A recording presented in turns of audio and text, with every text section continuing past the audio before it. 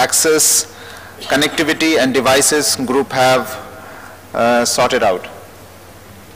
Rajendra, you can bring your stuff. This is just only for this is just only for point. Yeah, that's fine. That's it. You can be closer to Mark. Thank you.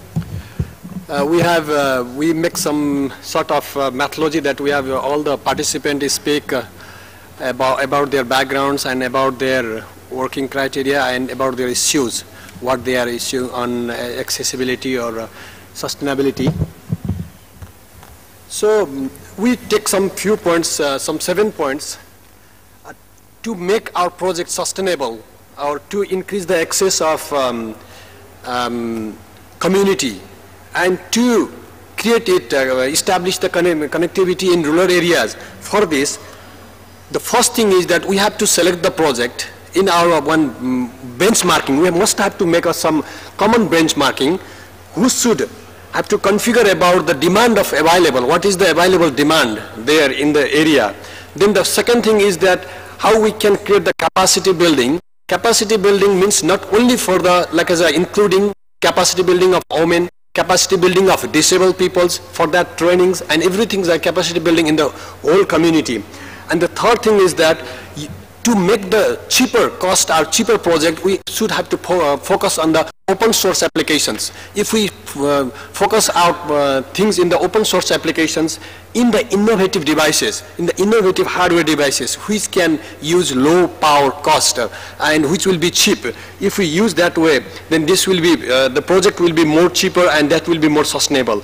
And another sustainability, another most important factor is the participation of the local community. So local community must be participate for the design of the project, deployment of project, development of project, and customer. When they should be customer of the project, and they should share the investment, they should share the profit also.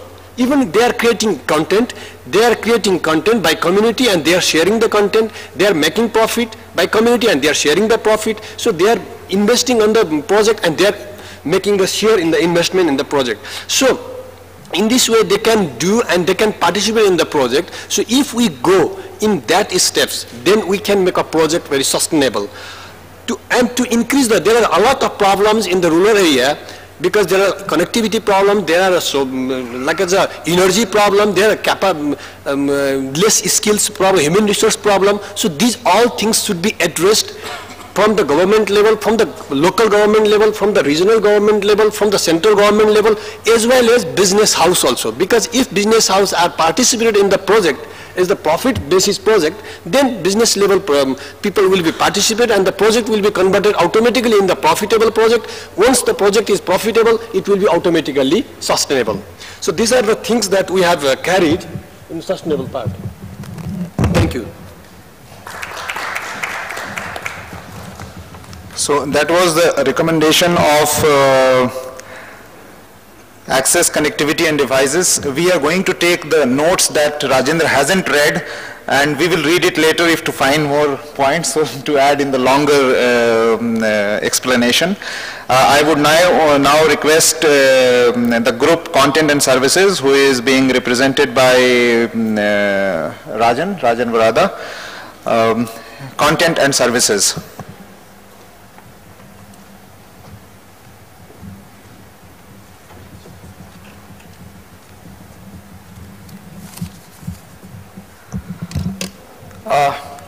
We have 7 simple recommendations to the government, and I'll start with the first one.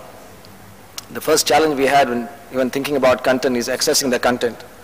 So I think, especially in the regional language, I mean this is a big challenge in India. So I think the first recommendation that we have is the content access in regional languages should be standardized across all devices. And in this we mean the input devices such as keyboards and the keypads on the mobile phones. They have to be standardized. Because if you look at multiple languages in the same, multiple vendors in the same language, each one has the same letter in different parts of the ASCII keyboard. So they should be standardized, and the government should insist that all vendors who provide services for languages should be on a standardized keyboard. And I think this development should also be with the recommendations of the state governments, because they are involved in their own languages. The second one is that we recommend that the government to citizen services be made available on mobile phones independent of vendors. So I think that because the mobile phone is the phone which is used largely in India, and I think it makes sense to ask government to provide some minimum basic services available on mobile phones in the local language of the state. Yeah.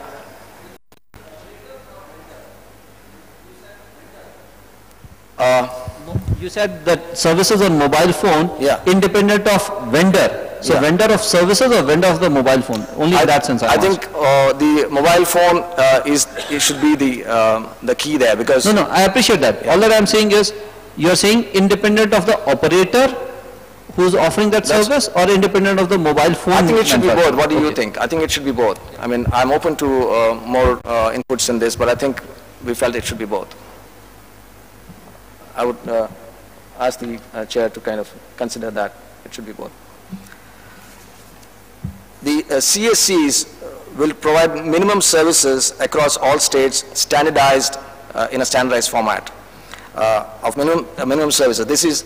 We want some basic minimum services which are available by the CSCs being put across the country. They should be the same across all CSCs across all states. They should look the same, they should feel the same.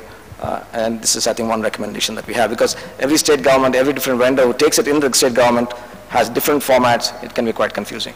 So if a person is migrating from one state to another state and is willing to look at the CSC services, they should be exactly the same right across the. One recommendation is that the government should really put in more resources on machine-assisted translations for regional languages.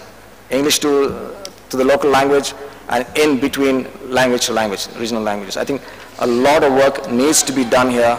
Quite a few agencies of the government are already working on this, but I think they need a lot of resources, because we have been talking to some of them and they really need help in terms of having resources. So that is our recommendation.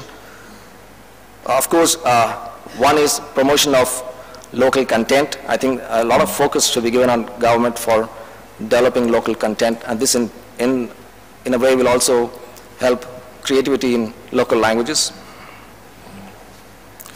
And the sixth one is prioritize the use of open software wherever possible. I think government should go in that direction. And the seventh, the most important of all, that all the above 6 points should be a default, that it should consider people with disabilities across all the above 6 points. So they should always be looked at as a default whenever government does any kind of service or development across the country. Thank you.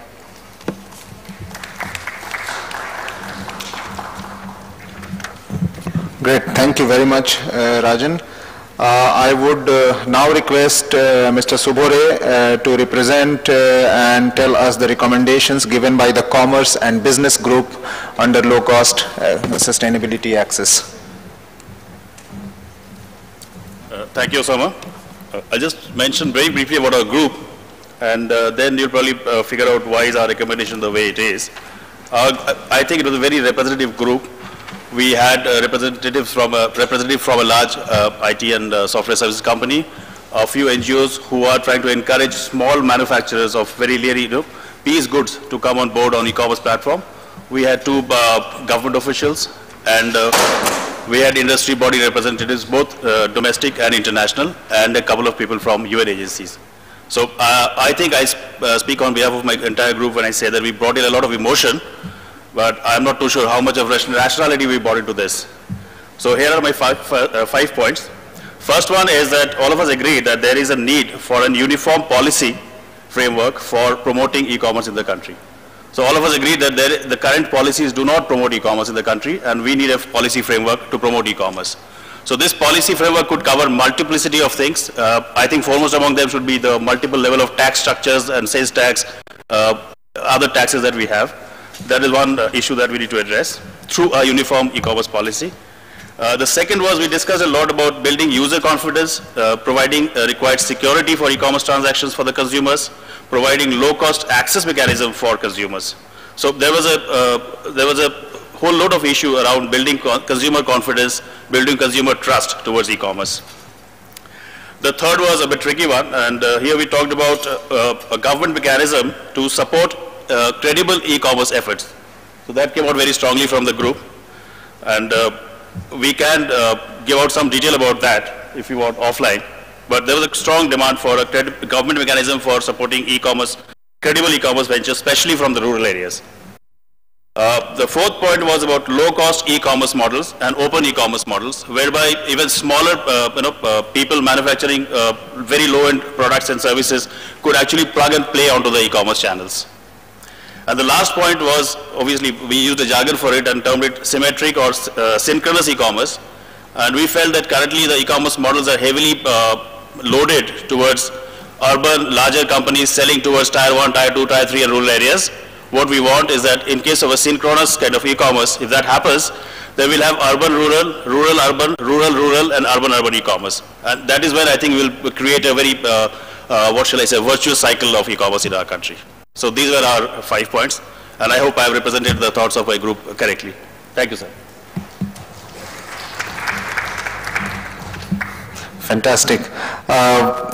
Lastly, I would request Mr. Ashish Sanyal to let us know what was the discussion point and the recommendation of the policy and regulation group of under low cost sustainability access. Thank you, Osama. Our group was, of course, heavily loaded by the government people and some watchdogs, policy watchdogs who never sat. We offered the chair, but they were all standing on our neck, breathing on our neck, which they do. Anyway, we actually tried to see the task from 3 key words. One is the low cost, another is access, and they're sustainable. So all the 8 points I'm going to read out on behalf of my group is actually veering around those 3 keywords. So first thing, we group recognized that there is a low growth of low cost sustainable access in the rural area, I mean in the context of India, though Osama told us that we must give the policy suggestions keeping in mind the Southeast Asia because situations are quite similar. So we recognize there is a USOF administration, Universal Service Obligation Fund administration, which could be a good way of getting some incentive corpus, incentivizing corpus fund. So the first suggestion from the group was that there should be a policy to create a corpus fund like USOF in India and appropriate policy to make it operational. This is the first suggestion. Second suggestion is actually an expansion of that. Incentivizing the service providers from that corpus fund to provide the same services which are available in urban area but at a lower cost. The logic of this suggestion was in the group because by providing some fund from that corpus, there will be low input cost and the cost of the capital, etc. So there is a possibility of having a proper business model so that same type of services which are given in the urban area can be given in the non-urban area at a lower cost. Third is very important. In India also we are seeing already the fruit of that. Wherever possible, wherever possible, sorry. Shared infrastructure should be there because infrastructure cost is quite a cost. Many of us know that when we see an wireless connectivity, 60 to 65% cost is the cost of the tower and maintenance of that tower. So it's a very conscious decision that shared infrastructure should be there. I will take half a minute by one of our group member given an example. He said that if I pay for 2 Mbps network, the rule should be such that if I am not using the 2 Mbps network at all, in the afternoon when I am not there, rule should permit me to sublet it, which is not presently the case. Sublet it so that I can make a business model, and that can be reflected in the original subscriber model also for the service provider. So this is what the group's thinking, that there should be rule to make it even unutilized capacity. It's not revenue generation angle, it is only unutilized capacity. Third point was there that everybody recognized the fact most of the policy comes from the supply side. So third suggestion is that demand side policy should come, which will facilitate long-term sustainability. Naturally, the discussions of content, services, other IPR things all came, but because it is the ambit of the other groups, so we only stopped there saying demand side policy facilitating long-term sustainability. Then fourth suggestion came up under the copyright law, because expand fair use of content under the copyright law, because that will make a lot of services possible at the demand side, which is presently not there.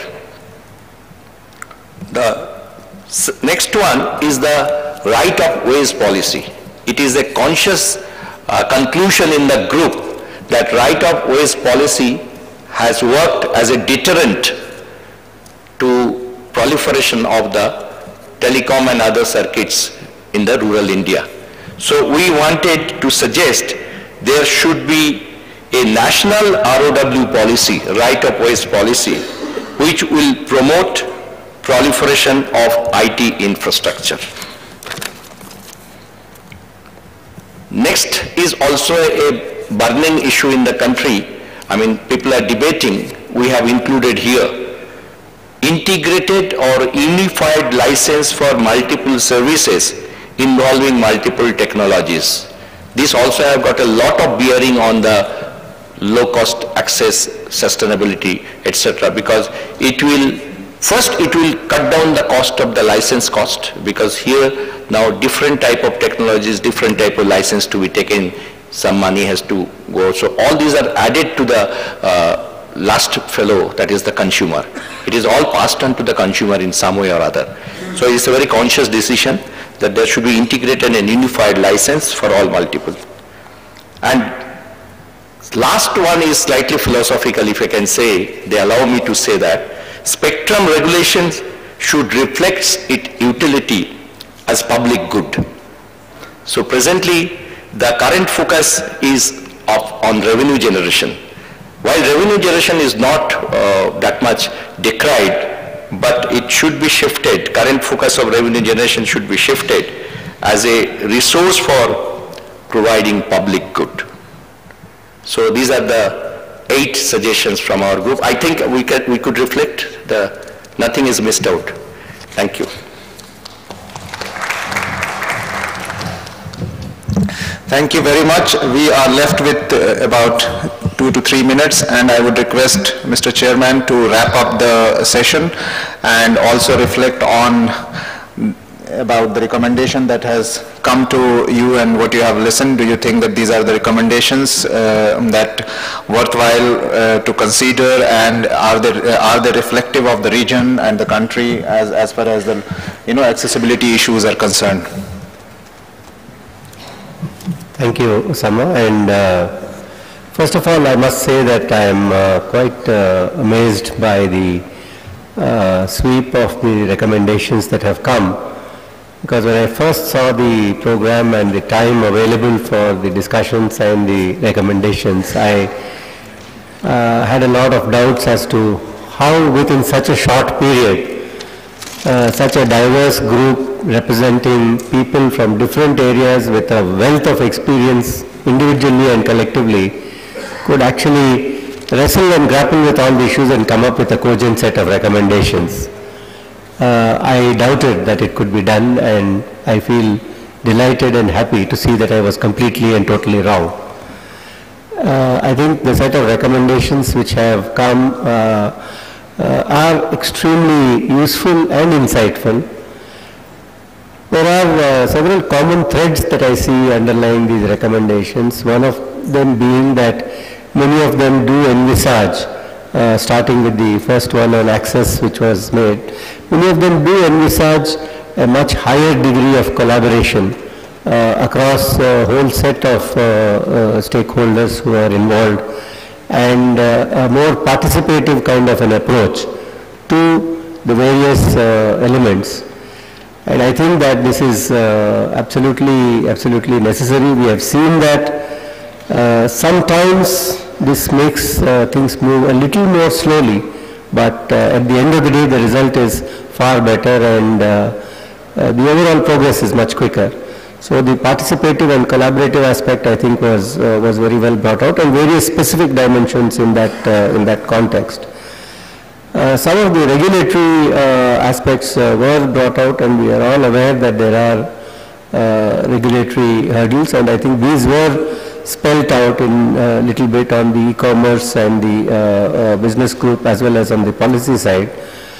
I think I really appreciated also the point that was made that we need to make this relationship a little more symmetric, because I think it is now a kind of accepted wisdom that if this whole revolution is to not only gain depth and spread, but is actually going to be very sustainable, then you should also be able to inject positively into the rural economy. So this balance in terms of not just a set of urban content or service providers providing it to the rural areas, but vice versa, and also between the rural and the rural. I think it's a very important suggestion, and it's something that definitely needs to be worked on. I think on the policy side as well, also what was mentioned, I think shows a fairly happy amalgam between the policy makers and those who are breathing down the necks of policy makers. So clearly that was a mix which I think produced some good results. Having said all of that, I would also like to say that while all of the recommendations were bang on and spot on, and very useful and insightful, some of the recommendations did strike me as requiring a little more work perhaps, which is understandable, for them to be actually transformed and translated into an actionable point. The recommendations as they are actionable, but in order for them to be translated into specific steps, perhaps some more work may be needed in some of the areas, and I would urge DEF if they could also perhaps take on that role. To some extent, this may have already been done and have formed a part of the deliberations, and may very well be reflected in the final document which is brought out. But if it so turns out that there is some more detailing which needs to be done, perhaps on some of these points at least we can pick up as a follow-up and drill it down a little further so that this can be acted upon very quickly. Finally, on my own behalf, on behalf of the Government of India, and I'm sure on behalf of all the various policy makers here as well, I would like to say that these recommendations would certainly be looked at very closely, and would in fact be plugged into the whole decision making and policy making process, as well as in the various programs and schemes. And I hope that in the near future we will actually be seeing the result of the application of the thoughts and ideas which have emanated in this room on the ground across the length and breadth of the countries. Well, thank you. Well, thank you very much. We will be privileged to take it forward to the action, finally actionable agenda, and we will keep in touch with DIT to forward it and IGF Secretariat. To make it conclusive, I would request, as I requested earlier, please fill in the feedback. If not, please leave your card. We will be in touch with you. We will send this recommendation in a proper analytical manner to all of you. If you have a feedback, we will incorporate that again. Just to do that, we have to be in touch. So, for all those things, please leave your card, please leave your number, contacts. And for many of you whom we knew that they were coming to participate here, we have a certificate waiting in the corner of the room when you are going out. You can collect it. For those who have not, we will send the certificate to them. For that also we need your contacts and details. Please do that, don't forget that. And thank you very much for this enthusiastic participation. Thank you very much once again. वहीं पर दे देना कोने में, तो फिर file कहाँ है?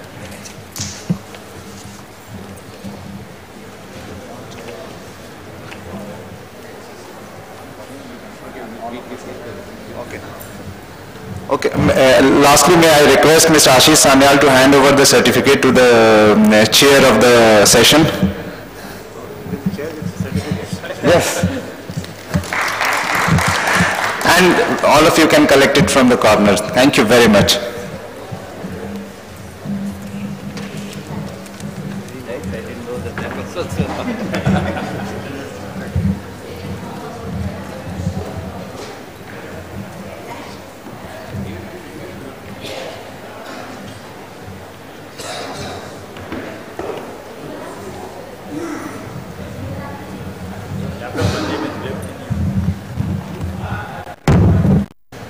Presenter లేదనుకో